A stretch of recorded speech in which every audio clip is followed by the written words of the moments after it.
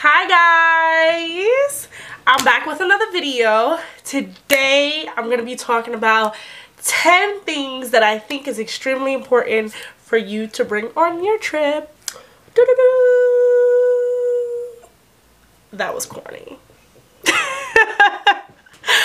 Okay, so I'm going to start with number 10. So the first thing I would say, this is if you're a woman, definitely bring your own pads, tampons, whatever it is that you use.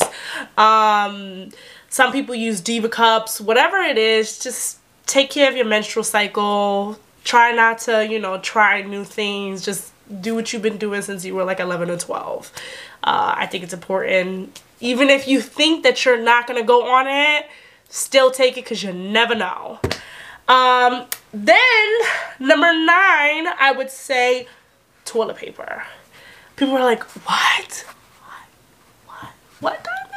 Yes, toilet paper. Bring toilet paper because it's important. Like, you never know. You know how many airports that I go to and they don't have toilet paper and I'm like, seriously? Like, I just learned my lesson. Like, if you go to a bus stop or even sometimes on the plane, or it's just, some places just don't even have toilet paper. So bring your own toilet paper. I always just at least bring a roll with me, and then if I don't use it, I don't use it. But if I do, trust me, it comes in handy. Number 8, lip balm. I cannot tell you how important lip balm is. I cannot go without my lips moisturized. Like, when it's cracking, it hurts, it's painful. There's so many areas in the world where it's really dry, and I need, this is so essential. It is so essential for me that I bring like 5 of them. Like, just in case I lose one gets thrown away, my bag, something happens to my check-in bag and I don't have it. I literally bring like the backup of the backup of the backup. So important, lip balm.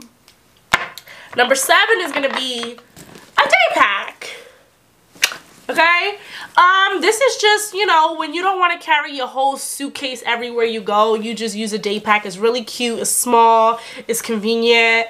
You usually carry your phone, your wallet.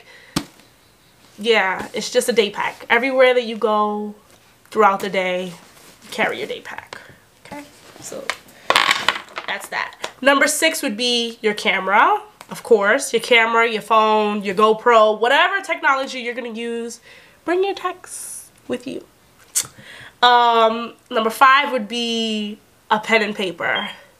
Especially if you're going internationally. Because if you go internationally, usually before you get to your destination, they'll give you a piece of paper. It's an immigration paper. And they'll be like, fill that out. And the flight attendant is not giving you a pen. So it's really handy to have a pen on you, or if you need to write something down or anything like that. I realize that it is so important to have a pen. So I always have a pen in my day pack. Number 4 would be cash. Always have cash. Most cards won't let you do international charges, or they charge you for every single transaction an international fee. So it's really convenient to carry cash. Carry cash. Number 3 would be know the local police. Write it down. Know the local police, know the U.S. Embassy, and the emergency contacts that are around. Know that. You should have that written down. Number 2, sorry, my bad, forgot what number I was on. Number 2 would be an EpiPen.